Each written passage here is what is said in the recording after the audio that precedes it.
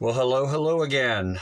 This is Jack Sheffield, Jack the Exam Guy, talking to you about the Principles and Practices of Commercial Construction 10th edition. I still remember when I took my first building contractor's exam. I didn't study all that hard, but I knew I'm a pretty good test taker, so I could use the indexes and do the best I could.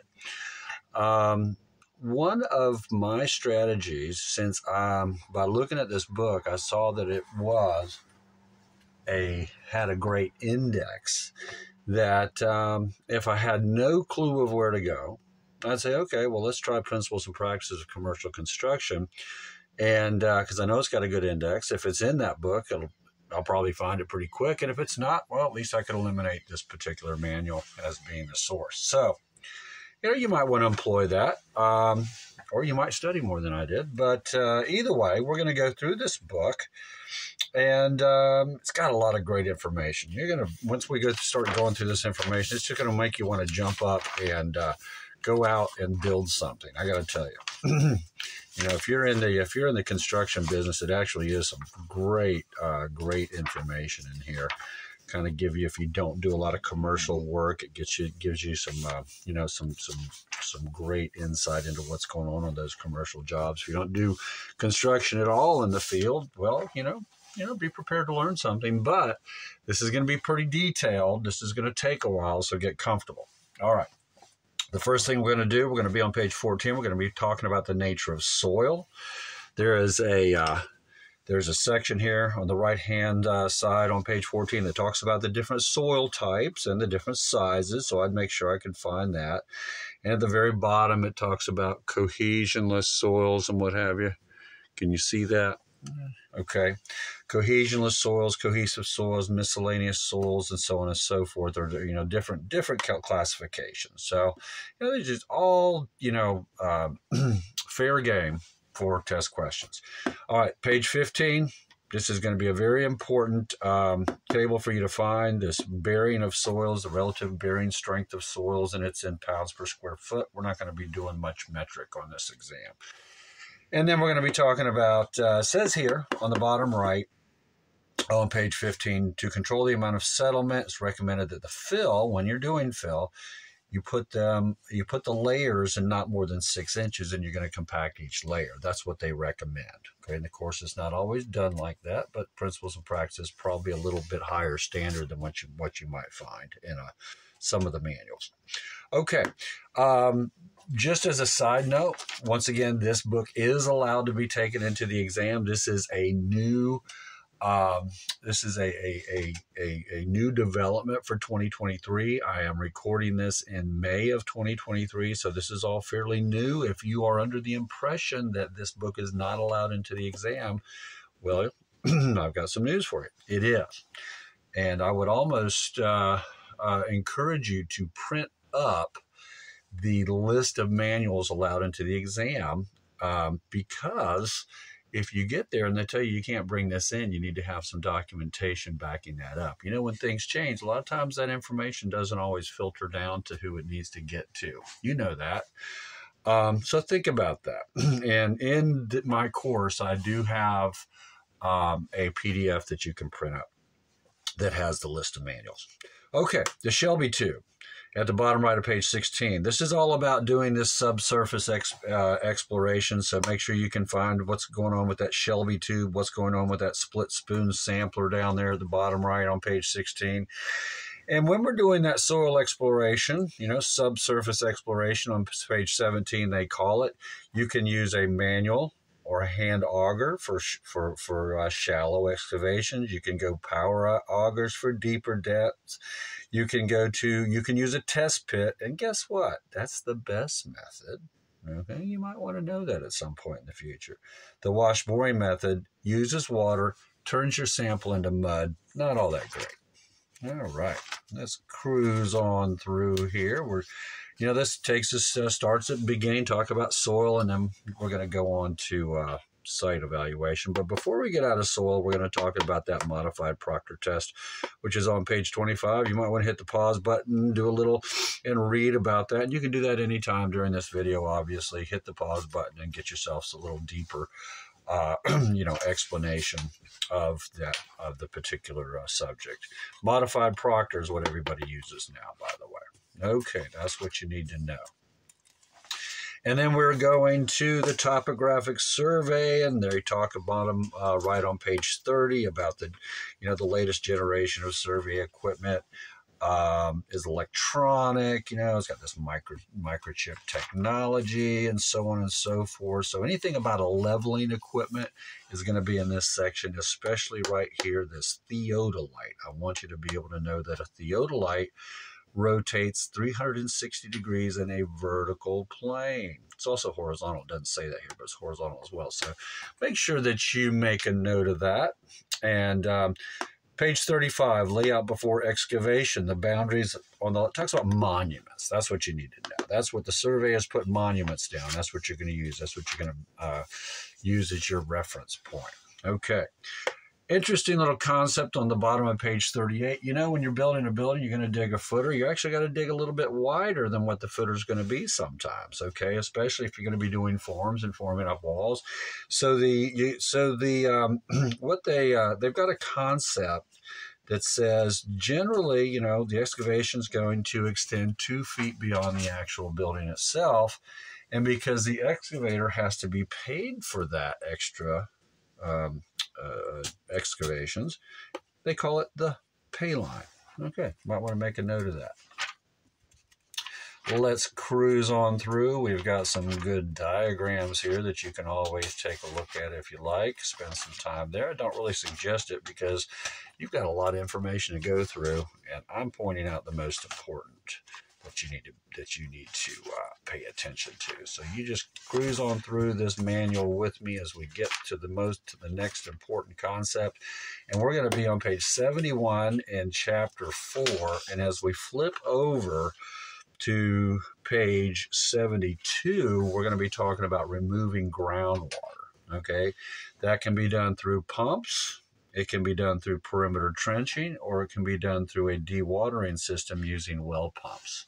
Whenever I see 3 or 4 things, I think of a negative question. All of the following are methods of removing groundwater except. Then they're going to throw something else in there. So think about those negative questions. They can kind of, when you're tired and you're taking that exam, they can kind of turn your head around. You got to make sure you're wide awake for this thing.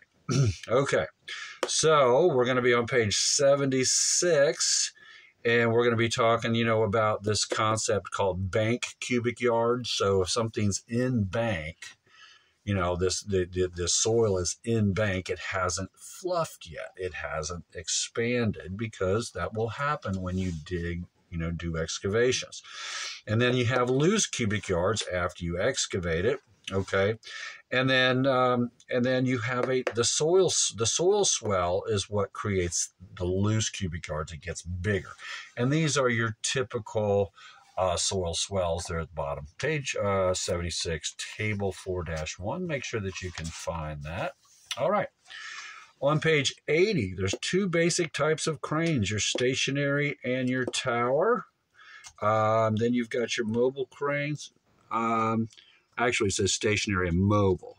Sorry about that. The stationary is a tower crane. And then the mobile crane is you have crawlers and truck cranes for your mobile cranes. All right, very good.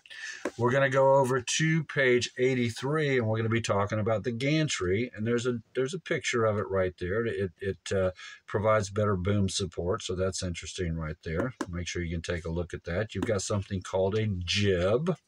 Okay, so make sure that you understand what the jib is. You can read about that if you want to hit that pause button. Most of us may know what a jib is anyway. Okay, and at the top of page 84, it talks about the load of the capacity of a crane depends on all the following. Yeah, you might get a question about that. All right, so we're going to go over to page 87.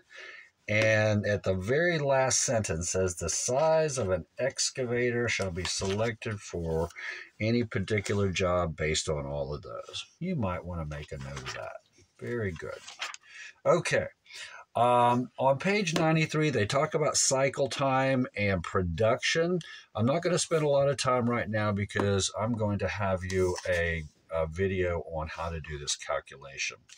And this was probably not the appropriate time. We're trying to get through this manual, but you'll have a separate video on cycle time and production and what have you.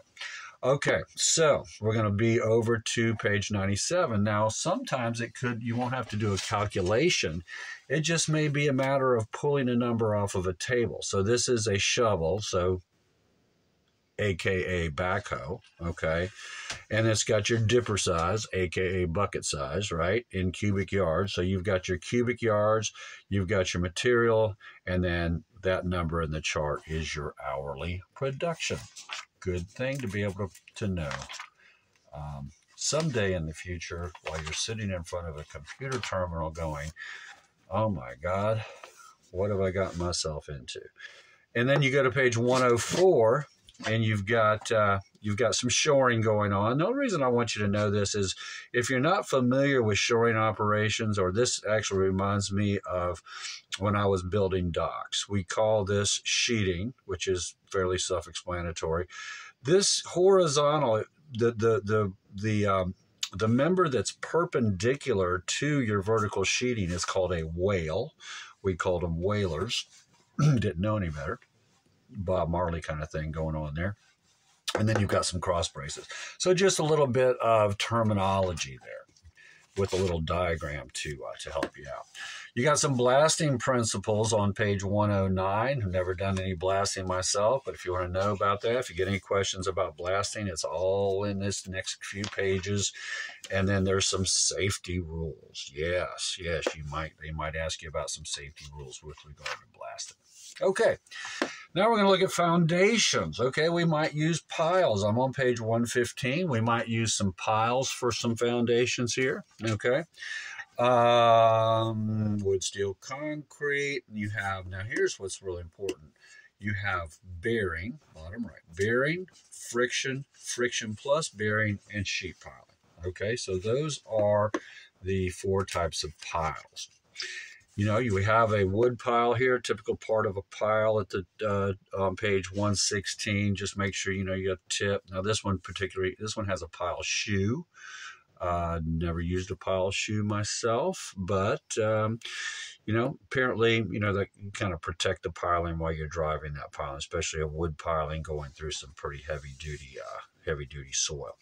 There you go. Of course, you got the butt, you got the tip, and so on and so forth. The top that you're going to cut off is called the cutoff. Imagine that. Okay, so you have the bearing capacity of a pile. This is a calculation that I don't want you to pay attention to. And the answer, why do you ask? And the answer is, this was done by an engineer, and engineers, they do calculations a little bit different than those in the real world. Okay, and I have a video and practice questions which are going to take you through this in a much more understandable way. But it is something you need to know. It's called the capacity of a pile. You want to know the bearing. You want to know the shear. Okay, bearing capacity plus the shear capacity equals the total capacity. And got a great video for you if you haven't seen it already. Okay, wood piles, page 117. Okay, tells you about they come in lengths of 12 inches. The minimum tip is about 6 inches, and they get up to about 20 inches in diameter on the butt. That's about right. Okay, and then you've got the advantage of wood piles. Okay, they're light. All right, whoever wrote this hasn't actually tried to pick up a wood pile, apparently. But you know what? In comparison, they are light. Concrete are much heavier. Steel piles could be much heavier. You know, when you compare it to the other piles, that is actually correct. Okay, so we're going to keep going through. We're talking about piles. We got to drive that pile. All right, pile drivers made. You can have a drop hammer. You can have a mechanical hammer. You can have a vibratory hammer. All right, all kind of good stuff about your hammers right there. Let's see here. As we go through, there's actually a question in the walkers. I think it's in the walkers. I don't think it's here, which talks about how much, what the hammer should weigh in terms of the piling itself. And we'll talk about that when we talk about the walkers a little bit. I don't believe it is in this book though, but there is a question. So you might want to just kind of tuck that away and make sure that you get that later. How heavy the drop hammer should be in relation to, I believe it's a third, but we'll verify that. So here we go. We're going to go and talk about some form work on page 37. But before we go on to foundations, I am going to show you something in the walkers here, because intermittently in this video, I think I'm going to do that, because remember, the Walker's Builders Estimators Reference Book you can't bring in. So I did want to show you where it does say, now I'm in the 31st edition. They do have a 32nd edition out now, but these things, the information doesn't change. They just rearrange it. They can charge you for a book. So I don't have the 32nd, but I have the 31st here. And if you want to find the page number in the 32nd, you can. You're just going to have to go to the index and look under pile driving. But so here we go.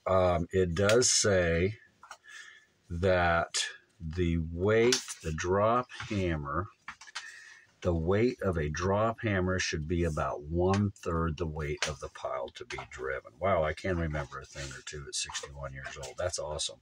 Okay, so now we'll set that aside, and my dog's going to bark in the middle of this. Shh, lay down. In the middle of this, but that's okay. She just wants to be heard too. All right, so we're talking about some form work here. And this is interesting. There's some interesting stuff, because what happens is when you put this fresh concrete against forms, there's going to be, some pressure. There's going to be on the form work itself. And sometimes we need to calculate that, because we have to build our form work strong enough, all right, to compensate for some things with the concrete. Now, what you got to realize is that that's enough. What you have to realize is that the rate of placement affects the rate of placement is going to affect the pressure on the forms. The faster you put it in, it's gonna dry as you put it in. So if you put it in slow, it's not going to affect the pressure on the forms.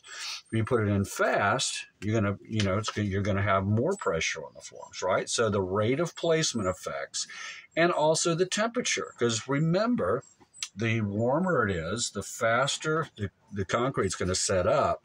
So your temperature and your rate of placement is going to affect the pressure of the form on the wall of the concrete on the wall form. So you got a table right there at the bottom of page 142 that kind of tells you a little bit about that. So you may want to be able to find that.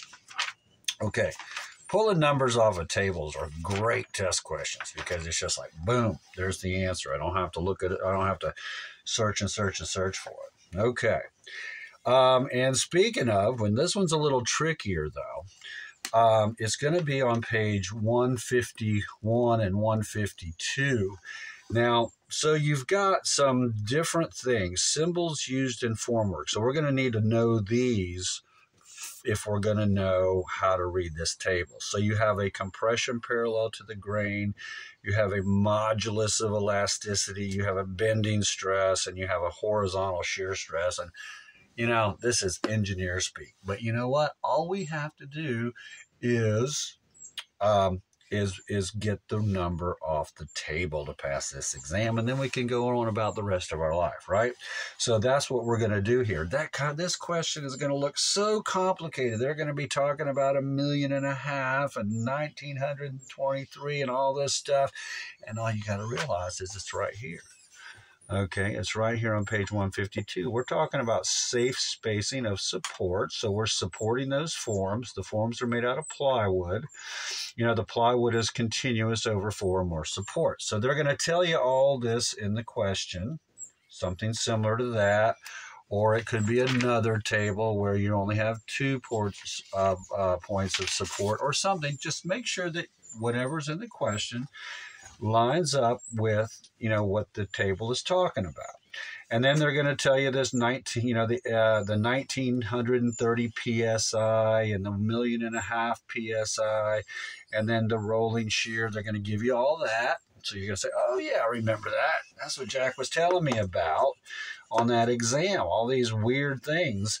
But it's really going to be easy, because then we only have to know, is the sanded thickness of the plywood, the face grain, is it parallel or is it perpendicular? What are they telling us in the test question? Well, if they're telling us it's parallel, then we obviously use this portion of the table here and so forth. So it's just a matter of, it seems like it's a super complicated question, but it's actually pretty easy.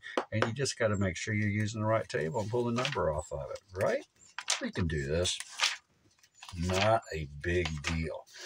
Okay, so this is all about formwork, all these tables about the stress. So just make sure that you can, the pressure on the formwork, so just make sure that you can find it.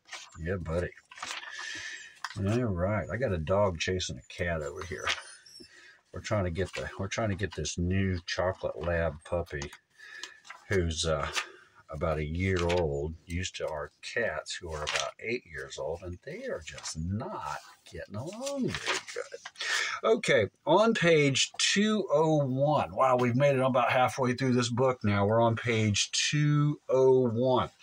All right, we're talking about flying forms. Okay, you kind of get a picture of what's going on. So when you're building, apparently, haven't really done one myself, but when you're building a multi-story concrete structure, apparently you're using the same form from unit to unit and from story to story. It's the same thing over and over again. So they have something called a flying form. They don't have to build the form and tear it down every time. They just take a crane and move the form into place, and then move the form out of place. Seems like a pretty complicated procedure to me, but they call it a flying form. Okay, all right. Don't you just want to go out there and build something now? This is getting the juices flowing. We want to get out there and build something. Okay, but you can't yet. All right, you got to pass this exam first. I'm helping you do that here. Sit tight. All right, page 206. Concrete work. We talk about the aggregates. All right, we talk about different aggregates and so on and so forth. By the way, it is so good that you can take this book in now. This is going to make a big difference. Because there's I hear a lot from people about how many concrete questions are on this exam. And then, you've got that design and control of concrete mixtures. So a lot of stuff that's in design and control of concrete mixtures is in this book, which is great because you can take this book in now. There's a few things that I am going to go over later, or maybe even a little bit in this exam, in this presentation, that are in design and control of concrete mixtures that are not in this book. But this is where you're going to get and look for your concrete questions. Okay, so they do talk about fine aggregate, means it doesn't exceed 1/4 inch in diameter, and then it talks about the other sizes of your aggregate. Up to 6 inches, really? Okay. That's a big job. All right, so your water cement ratio on page 212. Okay, the water cement ratio theory is called Abram's Law. Wow, sounds biblical. Which says that the amount of water used per pound of cement is increased. As that happens, the strength of the concrete will decrease. So if you're into concrete, if you have placed concrete, should know, it's easier to add water. You know, it's going to flow better and you're going to be able to move it around a little bit better, not work as hard, but you're not really supposed to do that. You're supposed to have as little water as possible. That's going to make the concrete as stronger. Okay, so compressive strength for various water cement ratios. They give you the water cement ratio, and they give you the expected PSI based on what your ratio is, and they separate it from non-entrained to entrained. Possibility you get a question. This is kind of a complicated chart here. It took me a few minutes to kind of figure out what they were talking about. 0.825, 0.75, and so remember, so this number goes down as the PSI go up. So that means there's less water and more cement. So this number must be the water number. And it must be, even though they don't say this, it must be this number to 1. 0.825, lots of water to 1, you're only going to get 2,000 PSI. A little bit of water, 0.410 to 1, you're going to get a 6,000 PSI possibly. Got non-entrained versus air-entrained concrete. Interesting table there. And by the way, it's at 28 days. That is your typical strength test. They test the strength of concrete at 28 days. All right, something you may want to know. They may not tell you in this book, but they may tell you in the Design and Control of Concrete Mixtures. And you know what? If you were to write things like that right in here, probably nobody would see them. I'm not suggesting anything. It's just an observation. Okay, high strength concrete. On page 222, you've got, they call it, up to 6,000, they call it high strength, but you can get up to 20,000. When they're building runways and things like that, it's, they really use that high strength. You got something called a slump test on the bottom right on page 223. All right, it's made to check concrete has a flowability. The key word there is consistency, comes up a lot. That's the slump test. If you look in your Design and Control of Concrete Mixtures, they got a picture of it. They got a cone. They got a guy pouring it. You're supposed to, by the way, on that, and they don't tell you in this book, they've got like a 12-inch cone, okay? And you're supposed to put concrete in this cone in 3 separate layers. And each time you put a layer in, you're supposed to take something and rod it 25 times. Put another layer in, rod it 25 times. 3 times, 3 layers, you're supposed to rod it 25 times. That's a total of what? Can you do the math? 75 times for a slump test. And then they turn that cone over, and then they see how it settles. And they put a ruler on it, and that's your slump, okay? In case you didn't know that, it's an interesting thing, and it's one of the tests that they use for freshly mixed concrete. So that's a slump test. And then they have a compression test on page 225. This is what's done at 28 days, all right? And here it is right here, okay? It's on page 224, 28 days, and then they take other tests at 1, 3, or 7 days. Now, 7 days is really the more common one. And what I want you to know, I'm going to write it here in my book. You can do it if you want to or not. As a matter of fact, I'm going to do that right now. 7 days equals 75% of what you're going to get at 28 days. Okay? So, don't do what I do now, because you might get caught when you get into the test.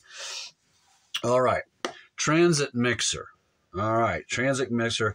Concrete provided under this process is ready mixed concrete. Sure, it's going to go 70 to 100 times to get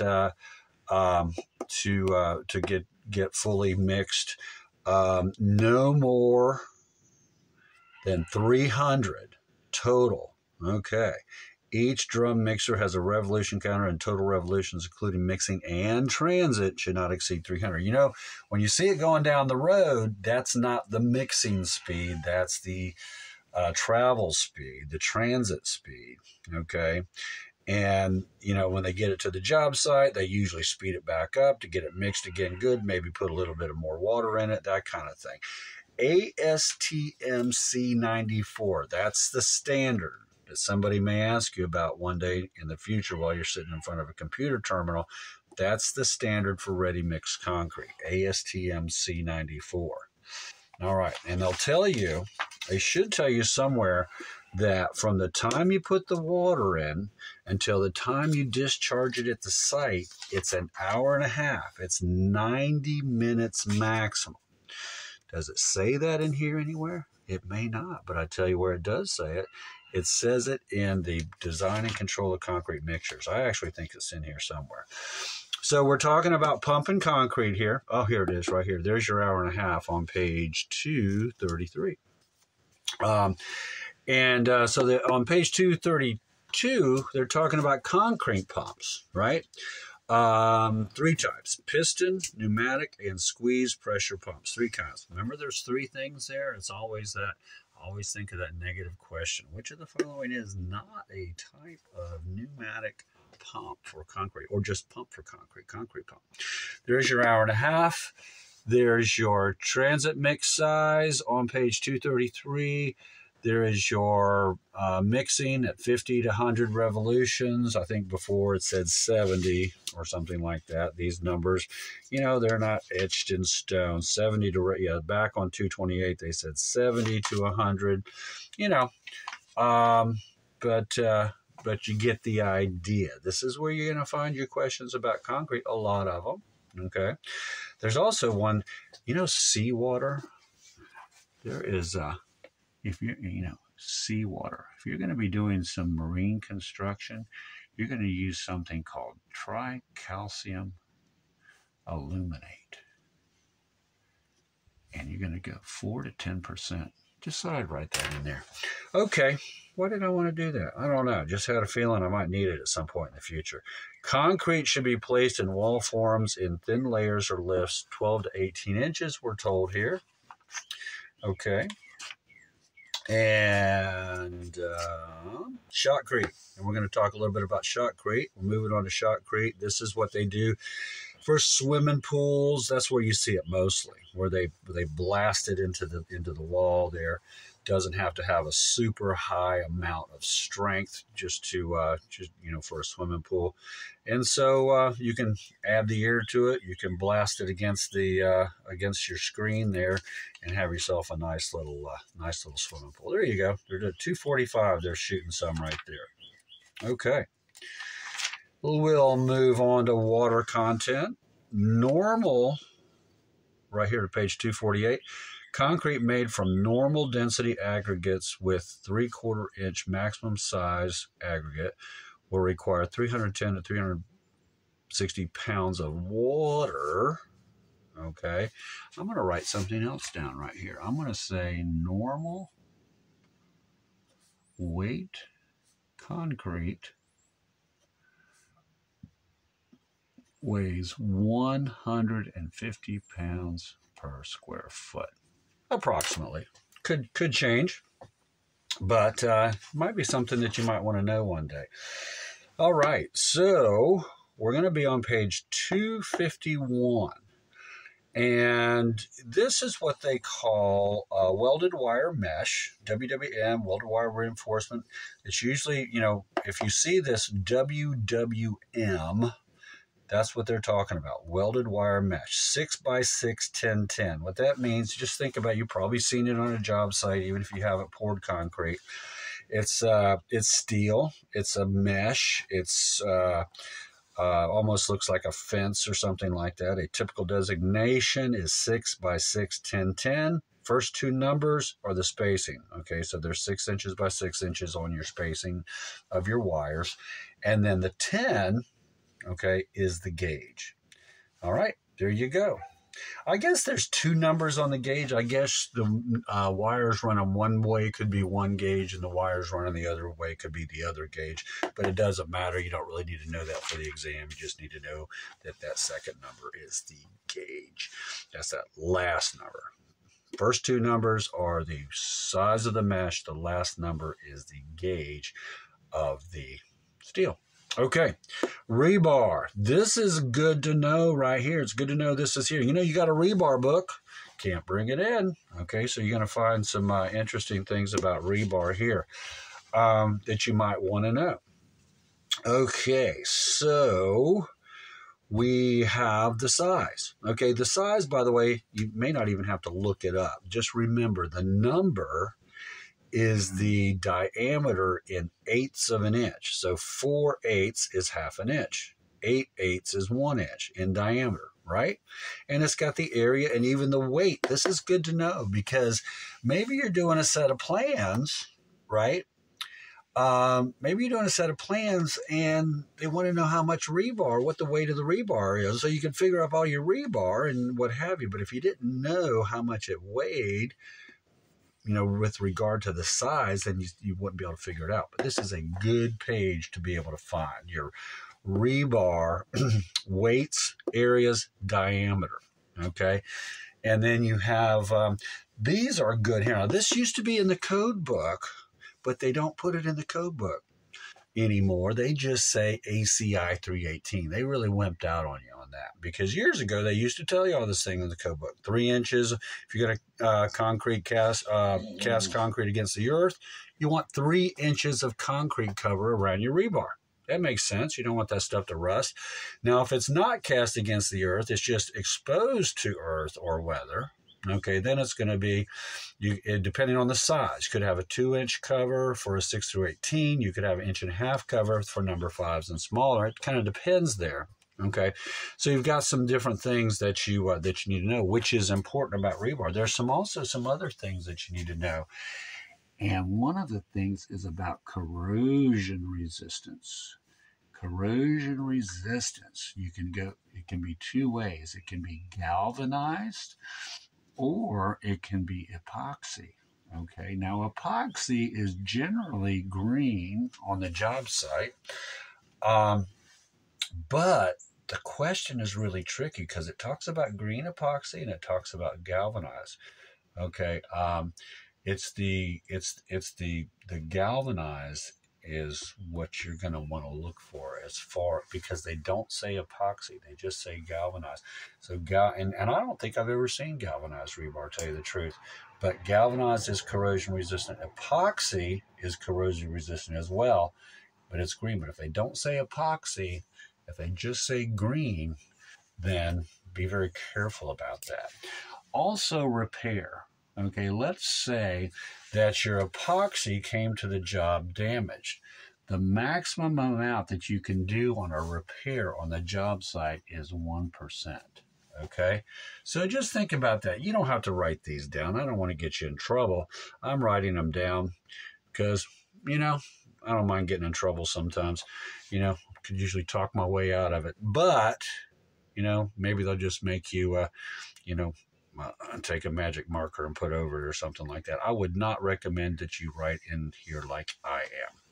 Okay, but these are things that you're going to want to, tuck away in the back of your mind somewhere because you may be asked about that. The maximum repair, okay, of epoxy and what the corrosion resistance is as well. Those are in that rebar book. And while we're talking about it, I want to go ahead and break out that rebar book. All right, so here we go. I'm on page 18-6. Chapter 18 is about coated reinforcing steel. And then we're going to look at zinc coated. Okay, zinc coated, ASTM, it's got your design standard and so forth. I don't think you're going to have to remember that. The project specs should contain any special requirements for galvanized and so on and so forth. So galvanized is an accepted way to have corrosion resistance for your rebar. Also epoxy coated. Okay, it's furniture sheets, yada, yada, yada. There's also, like I said, this repair. So repair issue is in here as well. And here it is right here on page 18-2 of your rebar book. It says project specifications should limit the amount of repair damage to less than 1% of the surface area per foot of each coated bar. All right. So there we go. And the other thing I wanted to point out to you is in chapter 7, and it has to do with deformed bars. Guess what? The bars are deformed on purpose. It helps the bar grab the concrete better, right? Now you do have plain bars, okay? Now they can be used as dowels, maybe an expansion joint, okay? But just want to point a few things out to you in this book, the Rebar book. There you go. You get a little bonus here. You're getting a bonus. All right. So we're going to cruise on through, see if we can. Are you getting tired yet? I'm not. No, we're going to make it through this book. We're going to do well. Let's see. We're talking. Easy girl. That'll wake you up if you are tired. How about that? Yes, she was a good girl. She was letting me know there was somebody here that shouldn't have been here. Oh, she's a good girl. Okay. We're going to be on page 277, tilt-up load-bearing wall panels. Okay, so we're looking at tilt-up construction. What I want you to know, there's a word in here called panels. It is a panelized type of construction. Tilt-up. Probably seen it. Okay. All right. So we're going to go to page 283, and we're going to be talking about masonry construction. I want you to see this is a CMU. If you did not realize, that's what they call it, a concrete masonry unit. Probably seen a million of them. Okay, and it's got the size. This is your standard size CMU. 15 3/8 long, 7 5/8 high, and the width, it depends. The width is also 7 5/8 as well. It gives you this table. That's your typical CMU. Why is it 3/8 of an inch smaller than 8 by 16? Well, because you got 3/8 inches of mortar that goes in between, obviously. And so when you are figuring out how many CMUs that you need, you got to figure on 8 by 16. Now remember, even if it's a 4-inch wide CMU, it's still 8 by 16 on the face. So when you're figuring out your calculations, you're generally going to use the 8 by 16. Or remember this, 1.125. All right, when you figure out your square footage of a wall, you multiply, make sure you multiply. A lot of people want to divide. You multiply your square footage times 1.125 because it takes 1.125 CMUs to fill a square foot. This is 8 by 16, 128 square inches. It is not as much as 144 square inches, which is a square foot. So there you go. All right, so we got some other sizes. We got two different types of bonds, a running and a stack. You're seeing a stack at the bottom of page 285 where they line up. Okay, runnings are staggered.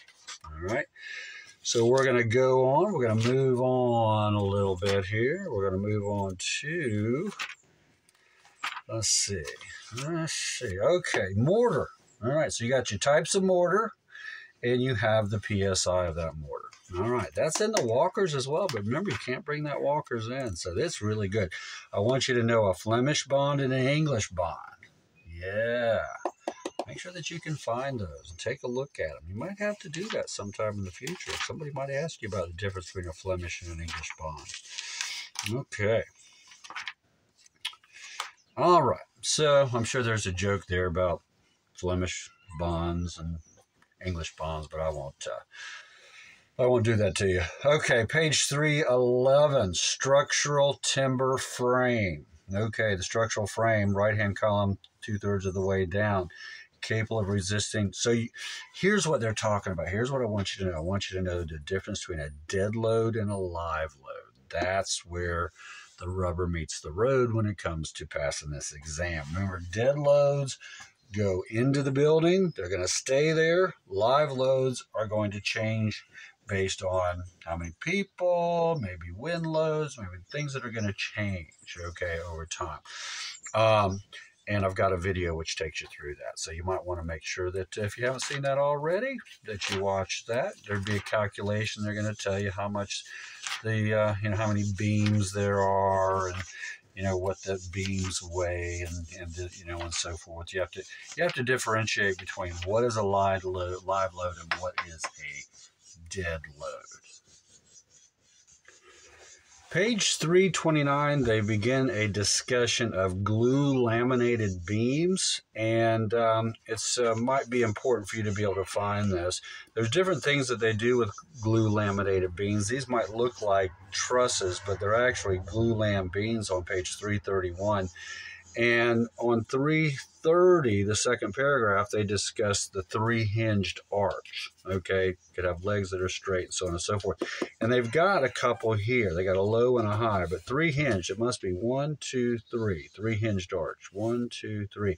They also have that in a truss as well, and we'll talk about trusses here in a few minutes. Now, these are put together with glue. All right.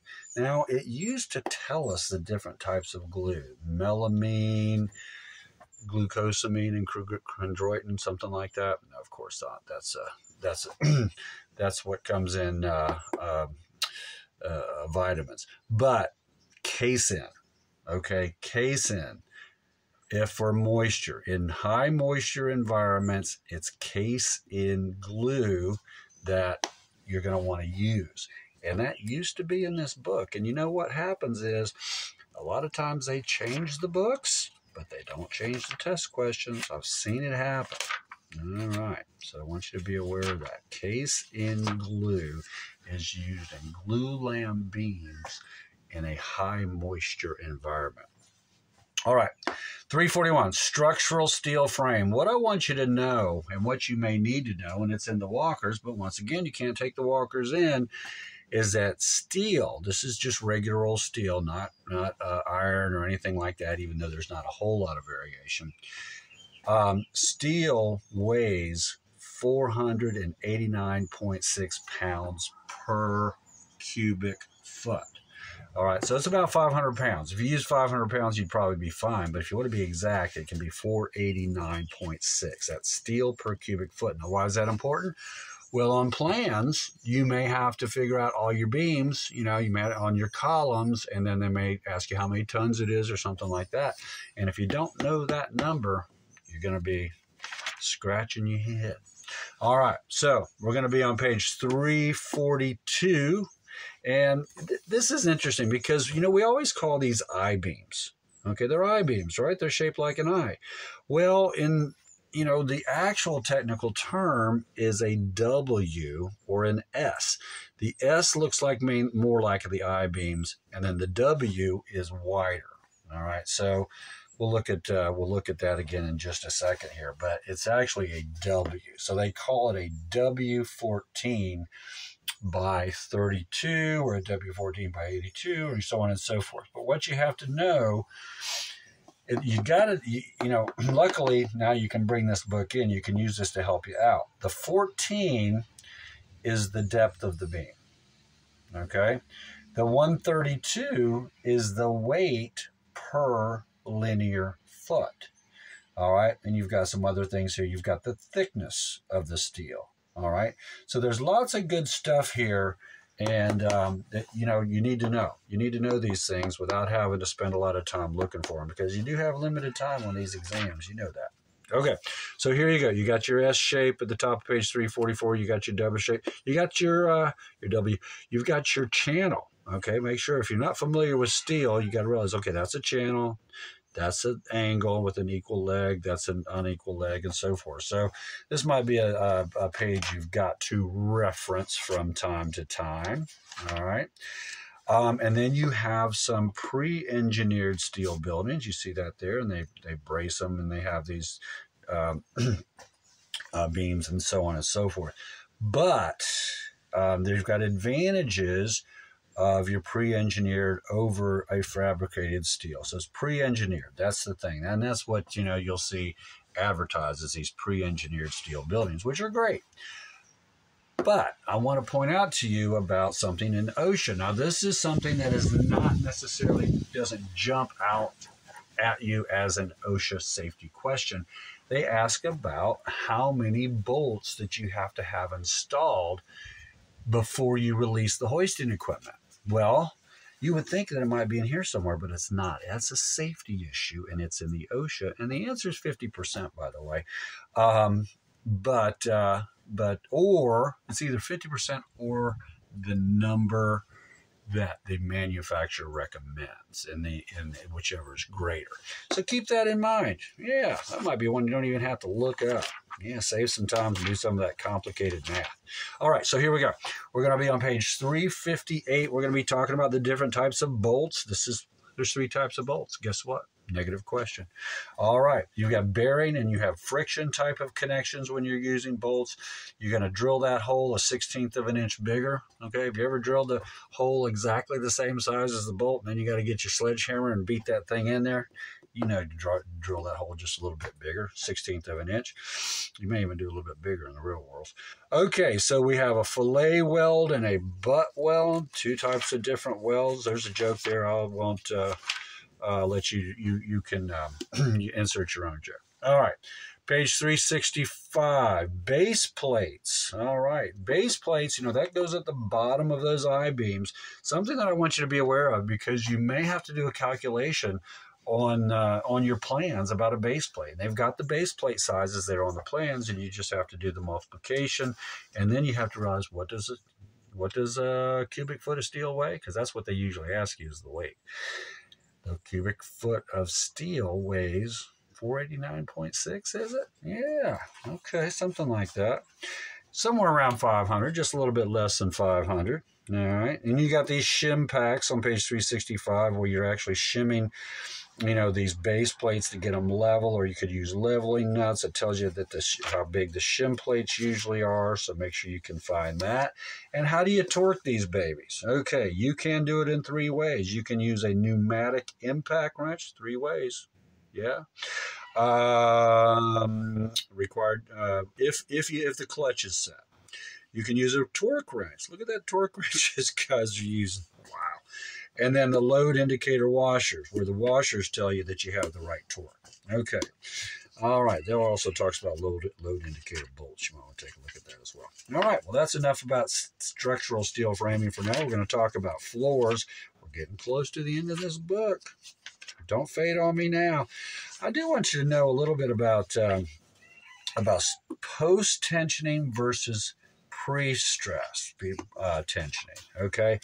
Post-tensioning concrete slabs means you put the reinforcement in the slab, and then you place the slab in place, and then you pull these cables in order to give that slab support.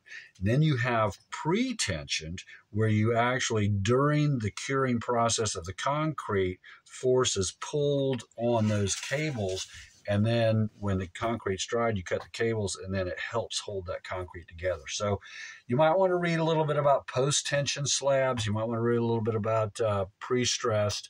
It's very fascinating stuff. Look at what they got here. They got a picture. They got a picture right here on page 381. Post-tension. They got the little cables sticking out, and then you've got to grab those and you pull them with jacks. Oh, they got a post-tension. You go here, bottom of page 380. They also have some stuff, some very interesting, fascinating. Okay, so here we go. We're going to be on page 385. So you have these. The first few times I looked at this, I didn't understand what I was looking at. But you've got these pans that you put down, and these are forms. And then you're going to pour concrete on top of here, and you're going to create these slabs, right, that look like this. Yeah, the top of page 379. You get the idea? So you're setting up all these pans. You're pouring concrete on top of it, and then at the end, when you're done, you're going to rip all the forms out. Well, that seems like a lot of work, and it is a lot of work, but, on test day, you got to know how to do it. I think in the real world nowadays, they're casting these at a plant and hauling them to the job and putting them in place with a crane. That's probably the way it's done most of the time now. But you got to know about this on exam day. And here's what I want you to know. So in the picture on page 385, they got a little flange here. So what you would have to do is you would have to nail that flange to the wooden support member, right? Okay, now here's a different way to do it. You've got a straight leg pan. Take a look at that at the top of page 386. You have a straight leg pan where, now to me, this looks like it might be easier to remove once your concrete is set. And what do? You use double-headed nails so you can pull those nails out. You're going to use double-headed nails on straight leg pans. That sounds like somebody might ask you about that sometime in the future. Okay, so here we go. We've got they show you, a picture of the floor itself right there.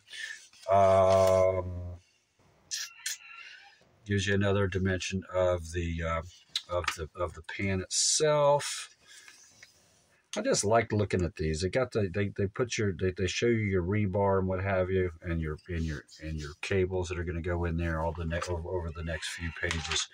All right, so we're going to go to page 394, and we're going to actually coat these floors with something, epoxy and urethane. Tells us what epoxy is, and it says that on page 395, you're going to limit those mixes to 100-pound batches because of the limited pot life of the mixed topping. Okay, and 100-pound batches, okay, because when you put that hardener in there, you better move quick, right? Okay, they talk about a terrazzo, all right, so make sure that you can find terrazzo floors if you get a question about terrazzo floors. And as we go on to curtain wall construction, talks about curtain wall. Okay, this is what they build a lot of these big high-rise buildings out of now. So you build the structural frame, and then you cover it with curtain walls that have no load. They don't really add to the strength of the structure. The development of steel and concrete, multi-story, led to the adoption of non-load-bearing exterior walls known as curtain walls. That's what you got to know to pass this exam. Okay.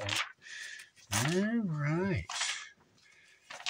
Yes, we're getting close to the end here. We're talking about building insulation a little bit, commercial insulation. Now, what happens is, they also talk about fireproofing. So when you're putting these beams in, you can build these forms, and you can actually pour concrete, cellular concrete in here as insulation and fireproofing for your I-beams. And you can also use gypsum wallboard. I'm on page 422 and 423 in the 10th edition here of the Principles and Practices of Commercial Construction. Yes, sir, Bob. All right, well, let's flip on through. Let's see if my dog's going to bark again. She just got out and went to the door. Okay, so brace yourself. Brace yourself. All right. There's not a lot more in here, but what I do want to do is I want to find the section on trusses because it's very important. So we're almost done here, so just bear with me for another moment or so. I do want to talk about trusses. I'm on page 446 of the 10th edition of the Principles and Practices of Commercial Construction. So these are all some configurations of trusses. All right, you have a king post, which I want you to find. Now, why do I have these two X'd out, and why do I have these two lines? And I'll tell you why. It's because I'm going to introduce this. This is the Walker's 31st edition, again on page 654. They talk about trusses as well. Now remember, you can't take this in, all right?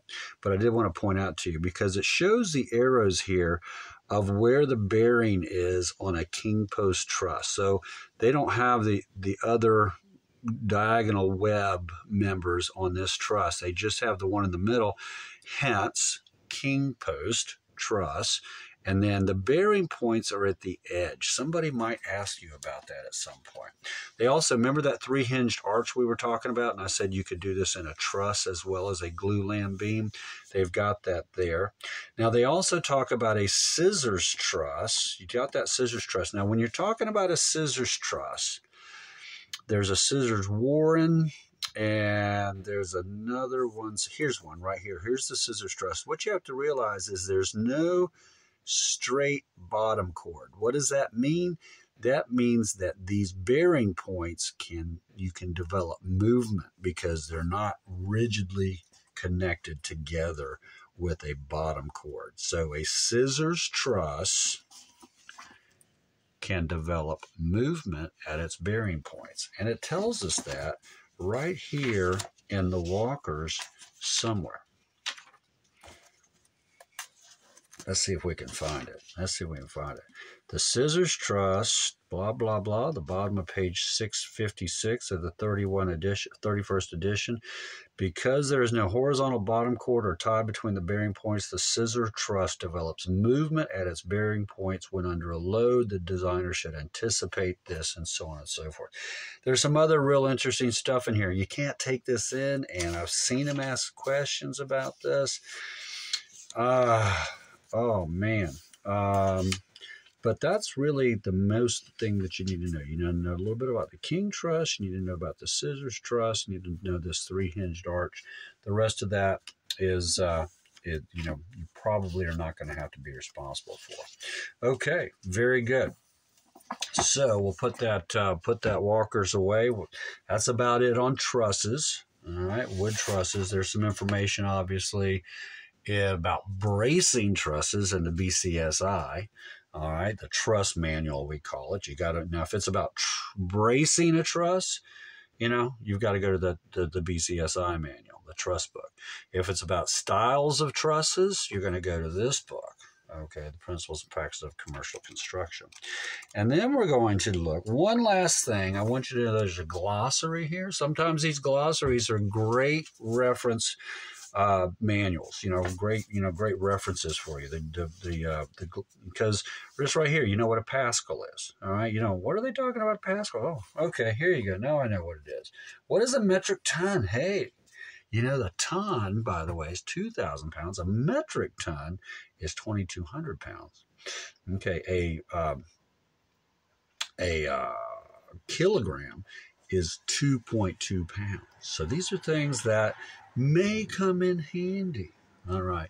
Hey, listen, this has been Jack Sheffield, Jack the Exam Guy, taking you through the principles and practices of commercial construction. I've been happy to do it. I appreciate your business.